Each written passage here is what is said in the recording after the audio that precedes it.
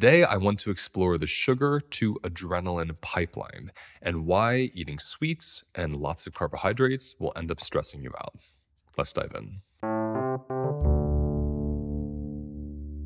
First thing is first, sugar isn't always table sugar. It's not always about honey and maple syrup and sweeteners and cupcakes.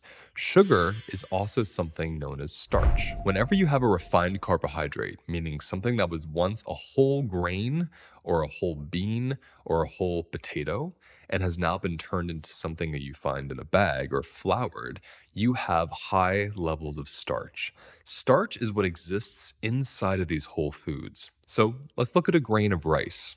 You'll notice the external layer has something called a hull, then the bran, then the endosperm or the starch. White rice is just endosperm, meaning just starch, whereas brown rice has the bran and the germ, which is where a lot of the nutrients and the fiber exist. When you have fiber attached to a starch, you have a much slower conversion of starch to blood sugar. Now, obviously, sodas and candy bars and cupcakes are going to have a massive spike to your blood glucose. But so will these starches that have had the fiber removed from them. So we're talking breads, pancakes, muffins, pastas, French fries, potato chips. These foods are all powdered carbohydrates that mostly contain starch and very little fiber, meaning you get a hit of blood glucose very quickly after eating these foods, sometimes within 10 to 15 minutes. So once you have a glucose spike, your body responds with an insulin spike. And the primary role for insulin is to remove all that extra glucose from your blood. And it puts it into fat cells, it puts it into muscles, it stores it in your liver so they can use it later on when you're starving. It's a starvation method of storing calories and glucose so that your body can use them later on when you're not able to find food. Now let's pause here. This is why people have issue with fat loss, because the food, the calories, just keep getting stored as fat. The glucose keeps getting converted into a triglyceride, into a fat, and stored in your body because you never go into a calorie deficit when you're consistently snacking and eating refined carbohydrates. So let's go back to insulin. Once the insulin has effectively removed the glucose out of your bloodstream, guess what happens next? Your glucose drops. It falls rapidly, and now you have low blood glucose. And this triggers a survival response from none other than the adrenal glands. Yes, the same adrenal glands that are responsible for causing your stress response, your fight or flight response, your trauma response, your panic, and your anxiety. And they do this because they need to make a lot of adrenaline, because adrenaline forces the liver to give up its stored glucose, which we call glycogen. And when it gives up that stored glucose, your body now has ample glucose in the blood for your brain, your cells, and your muscles to feed off of. So the sugar to adrenaline sequence is actually quite simple.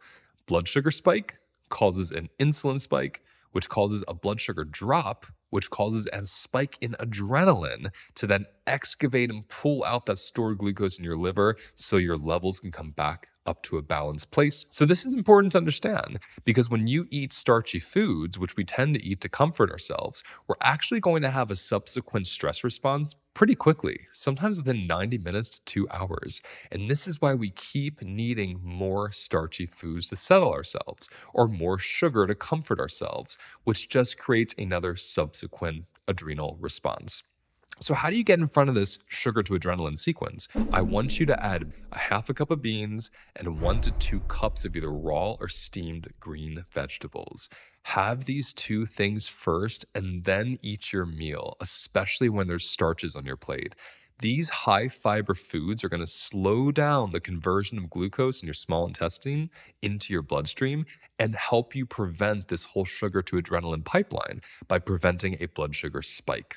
When blood sugar is slowly going up, it's not going to create a massive spike in insulin, which is not going to create a massive drop, which won't stimulate your adrenal glands. Keep watching my videos, keep learning from me, and as time goes on, you'll learn many other methods at interrupting this cycle so you're not stressing your body out from what you're eating. This is important because some of you have enough stress to deal with in your lives. Let's not add to it based on our food choices. Thank you for watching today's episode. Please like and subscribe if you found it useful, and let me know in the comments what you want me to cover next.